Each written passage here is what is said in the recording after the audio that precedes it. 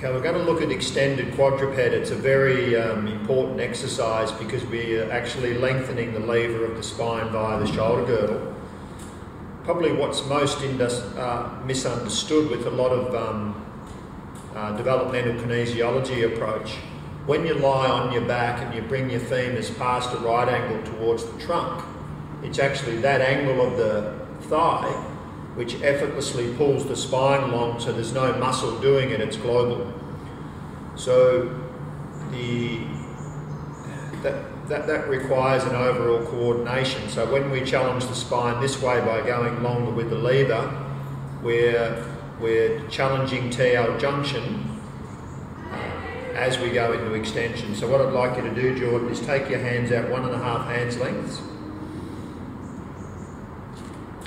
And now we can see that the shoulders are extended relative to the same spinal position.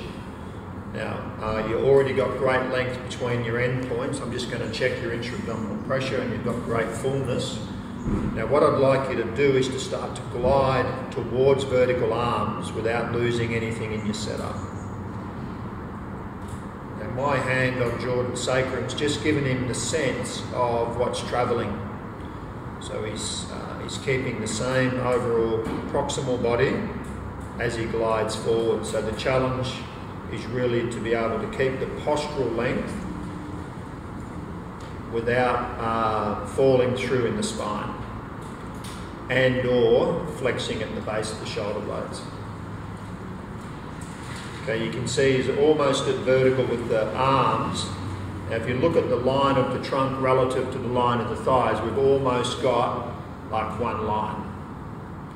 That's very good. Now stay there, mate. I'm just going to, if you like, push from your pelvis towards the butt of your palms, and you don't let me buckle you. That's right.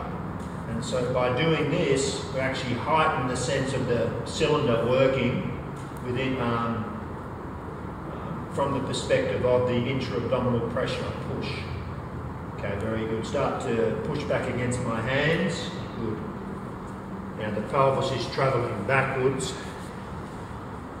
back to where we started, which is vertical thigh. Alright, so that would be an example of a very good, like 1 rep of extended quadruped gliding. Like even to do three reps of this that well is a big challenge for the attention and a big challenge for the ability to keep spinal length and quality intra-abdominal pressure.